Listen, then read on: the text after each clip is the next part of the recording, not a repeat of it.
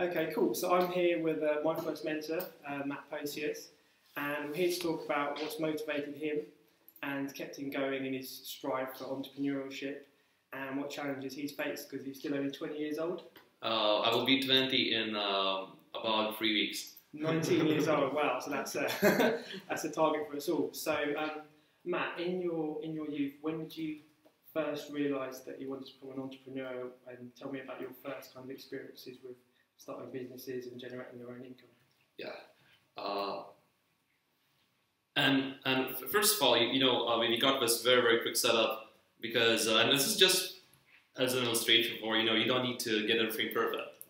Exactly. Yeah. Exactly.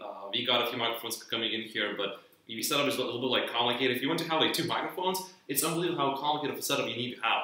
Crazy. I thought it was just as simple as you just plug in 2 microphones and that's it. It's not that simple. But we are doing it, and for entrepreneurs, if you want to have a business, you have to have that kind of attitude where perfect for you means being imperfect very often. And for me, my mom asked me when I was 7 years old, now, who do you want to become? And I remember I told her, Mom, I want to be a CEO. So yeah, ever since I remember, I wanted to be an entrepreneur. My dad is an entrepreneur, my uncle is an entrepreneur. They both have very successful big businesses.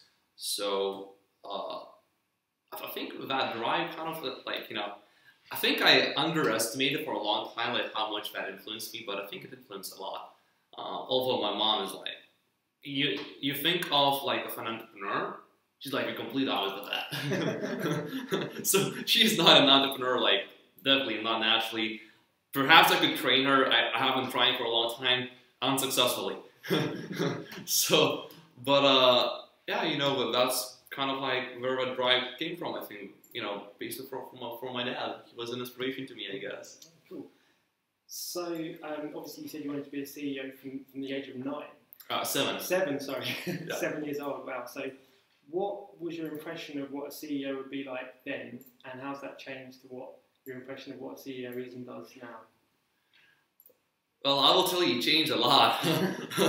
I remember I was probably 10 years old or 11 years old, and probably, my mom and dad, we had a conversation about my dad will leave his business to me and possibly, to my brother.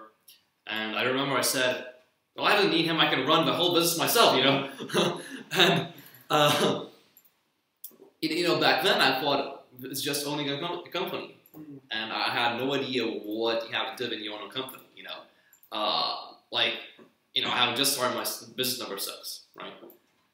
And every single time I start a new business, now all businesses pretty much till now, I had almost no employees. So I did have a few, but not that many.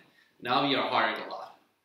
And it's crazy, you talk to one employee, that employee's like, Matt, right now you should, let's say, focus just on Facebook. I then talk to another employee and I will be like, what, Matt? You should focus just on Instagram. Facebook is irrelevant. I'm like, okay. And then I talk to the third employee and that employee will be like, Matt, Facebook and Instagram, forget about that. YouTube is the answer. So, and this is just an example. I don't mean this literally, but I'm just using a metaphor here.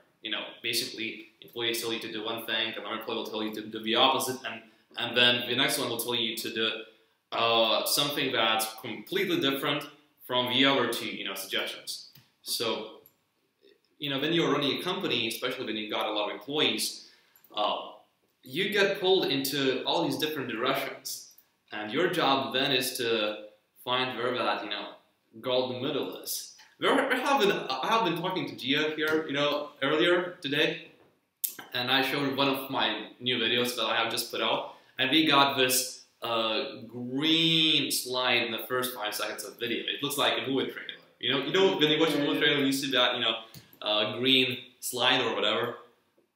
And I told her, that I should have done 2 years ago. I had that idea for so long, but I never, prioritized that, and now I'm getting a few assistants. She actually used to be my assistant, now she got a promotion. Congratulations. But yeah, and you guys, you cannot see Gia, but Gia is here. I knew you had a few more people in the office today, but everybody left. By now it's like, what, 8 p.m. now? Yeah, it's just gone 8 p.m. Yeah, 8 p.m. My watch is a bit fast to kind of keep me on time. Yeah. Yeah, you want to be ahead of everybody else. Exactly. That's why I like getting up early in the morning. Although today I got up pretty late, I'll admit. But you know, that vision definitely changed. Like what I thought a CEO was back then. I just wanted to, you know, like be the boss. Now I realize there's pretty much no such thing as being the boss, because you will always have somebody you know, above you. Even if you're, you know, you got everybody like under you, still you got government. You know, Kyle Lopez, you know, he likes to say, government is your business partner, whether you want or not. Yeah.